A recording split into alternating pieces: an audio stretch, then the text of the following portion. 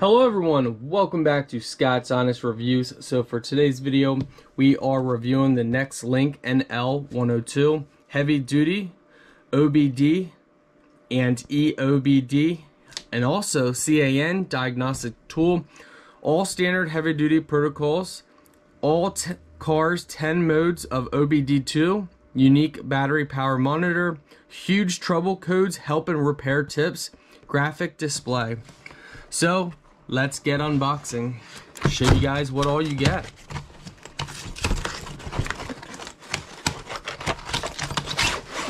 So right away we see they provide you with a really nice carrying case. It's actually, I believe, the first OB reader that I've reviewed that actually comes in a carrying case. So that's definitely a plus. So over here we can see, so they did it a lot slimmer than a lot of other models. It's a little longer than some of the other models, but it's slimmer. And slimmer is always a good thing when it comes to these readers. So you have standard buttons, features, but also some extra features. You have a nice display right here. So we go ahead and we can look inside. And as you can see, you have multiple different plugs and ports for different vehicle types. And we can also open up here, see we have a manual as well as a cable to plug in here.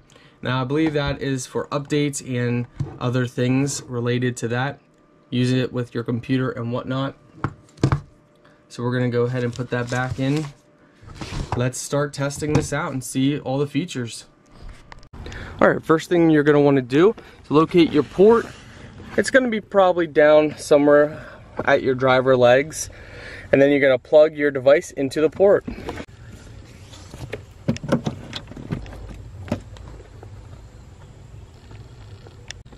Make sure you put your key in the ignition. Turn it to the on position, but you don't have to start your vehicle.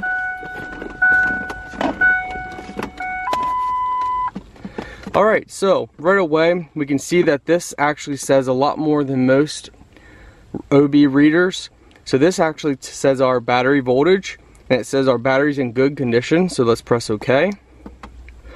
Now we get to see that you can use it for heavy duty trucks and regular. So let's go ahead and scan it. Now this can be used for people with codes and people who do not have codes, because this can tell you a lot of different things. So press OK. You can read your codes, erase your codes, IM readiness, live data, freeze frame, O2 sensor test, onboard monitoring, evap system mode, and vehicle information. We can go back by pressing this button. Over here you can go to HDOB. Now this would be for using with a large truck. So as we go ahead and go through stuff, I doubt it's going to say anything since we don't have it plugged into a tractor trailer. So we're just gonna go and let it do its thing, but probably all you gotta do is unplug if you accidentally hit this. So now we're gonna go back, press OK. Now if you press, let's see, let's go over to DTC lookup. So this allows you to look up different codes. You can go under setup. You can do language, unit, beep, and tool information. We're going to go back here and check out some other features on the system. So we go under read codes. We can go and check. And it will read any codes that we have, but since we don't have any, we don't have to deal with that. Pending. You go under pending, it will show you codes that are pending that may be coming up. And then you got permanent codes. You can erase your codes, you can do IM readiness and all these other stuff as we mentioned before.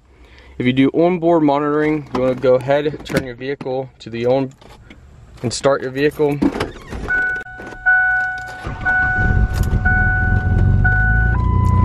So now we can do onboard monitoring. So now then vehicle's on, we're going to test. So as we can see, It passed. We're gonna go down to the next one. Pass. This one. Pass. All right, we're gonna go back now. O2 sensor test. So it doesn't, this vehicle doesn't support the test. We can do evap system mode. So this doesn't support it. We can check out our vehicle information. Let's go back over here. Let's do IM readiness. Since DTs were cleared, let's just do this one. All right, so now it's gonna show us all of our systems and if everything's okay or not available or fail. So now we know all this stuff is okay. And we know that we should pass inspection with no problems. So we go back. We can do live data. Since our vehicle is on, we can go view all data. So now it will give us live data.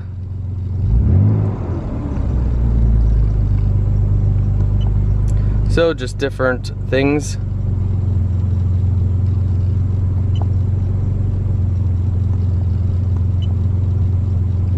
You can see just a whole bunch of different stuff. Let's actually go back under so yeah, this actually works really great. I'm very happy with it. I think you will be too.